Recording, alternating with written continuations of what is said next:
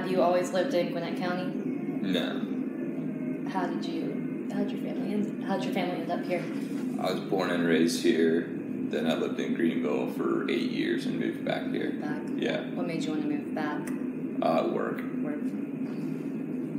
What kind of job do you have? Marketing and advertising. And can you tell a little bit about your current living situation? What kind of place you live in? Roommates, anything? I live in a 1-bedroom apartment. What? You need anything else about it? Just, no, that's fine. Are you a renter or owner? Yeah, I rent. And when did you move in here? 11 months ago. What made you decide on here in particular? Really, because it was close to work at the time. Gotcha. Have you ever invested in solar on your rooftop, on your property, as part of a business or a program through utility? No. Is there a reason why you haven't? No. I mean, for me, I don't know that there's a cost-effective reason for me to do anything, really. Yeah. I mean, I guess if I owned a house, maybe. Yeah. But. Right. Do you think that they considered it all in this complex? Probably not. Doubt it. If it were up to you, do you feel like the choice not to have it, like you've made that choice actively, or it's just kind of you hadn't really thought of it or considered it? No, I would say that I haven't really thought or considered. You know, I mean, there's not. I don't know. It's not presented as like a money saving thing. Yeah. I have no idea if this is true or not, but I feel like it is expensive to do and kind of like a luxury thing right now. Yeah. So I just haven't even considered it. What would be some appeal to it that would make you consider it? Like, what kind of things would you want out of it? I mean, I think it's probably all great, but the cost, just have to make like financially sense. Yeah, if it made financial sense, then I would do it in a heartbeat. And if it worked, which I assume it does. Do you think that being a renter means that you can't have solar? I would say primarily, yeah. So if you had the option and it was like cost effective, do you think you would put it on your home? Yeah, for sure. Awesome. Well, now we're going to do these. We have 2 maps here. Okay. The first one's of the U.S. Okay. And what you're going to do is just circle or mark any places that you think probably use the most rooftop solar. States, areas and states, however you want to do it, just from what you know in the way. Okay. So I can circle just more than one state? You can circle as many as you think have a good amount. Done. Do you know what really does have the most? I know, surprisingly, after doing one, I looked it up and I'll tell you after. Okay. Why do you think those communities or those areas probably have solar? I have no idea, to be honest with you. I just know, I feel like California, I just have the sense that it probably is because there's a lot of sunlight there, I would think.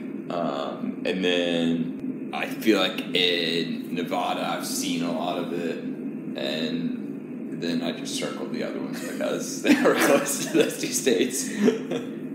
So you got Nevada, California. What other 2 are those? New Mexico. I think that's New Mexico. I think that's Colorado. No. Is that Arizona? No, that's Arizona, right? Yeah. California, Arizona, Nevada, Utah, Colorado. Colorado is probably a bad circle, but I'm sticking with it. It's actually a terrible one. I feel like snow would impact all this, wouldn't it? Yeah. What do you think? But there are other places that have a lot of sunlight. So what do you think about the people in those areas that would make them utilize it more than other states? They're probably more environmentally conscious than we are in the South, at least. And then, really, I think that they're more environmentally conscious than us down here. My guess is Texas probably,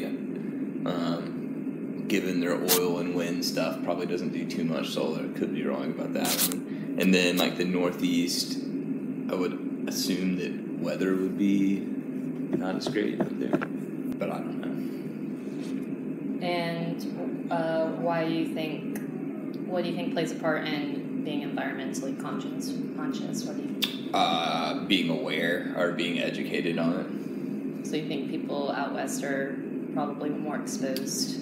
Yeah. So it's bigger. Yeah, I would think so. Is there anything else you think makes people out in the areas we circle different from the people in Georgia or Gwinnett County? No. So we have another map of this one's of Georgia, and you're basically going to do the same thing, but choose what areas of Georgia you think utilize the most rooftop solar.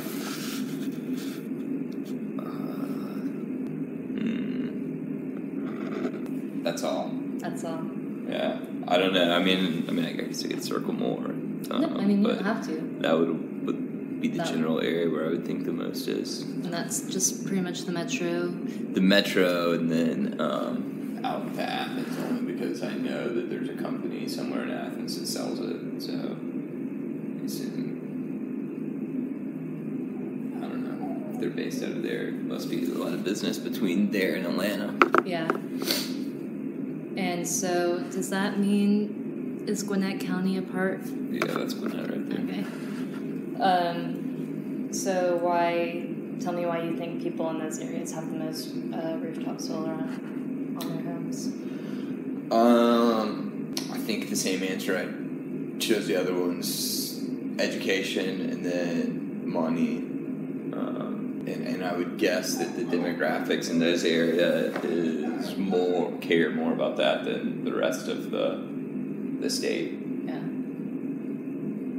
Have you seen panels on homes around in Gwinnett at all that you've noticed? No. Do you know anybody who has solar rooftop in or out of Georgia? No.